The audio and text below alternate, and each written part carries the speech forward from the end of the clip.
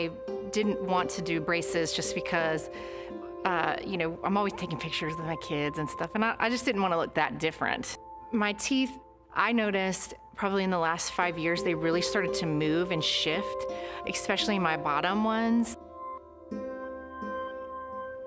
I was a dancer and I always smiled really big, and then when I started smiling, you know, smaller, I was like, I'm trying to cover up something. It kind of made me, you know, not feel like myself, really.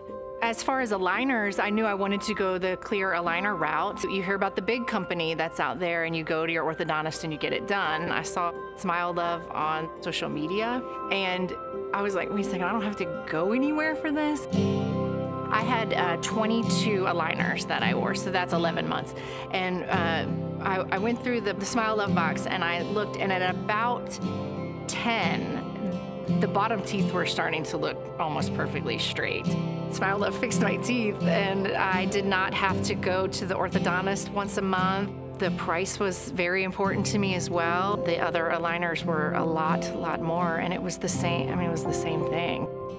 If you feel like your teeth are just not how you want them, I mean, it's something easy to do, to go through Smilelove, and it worked out great.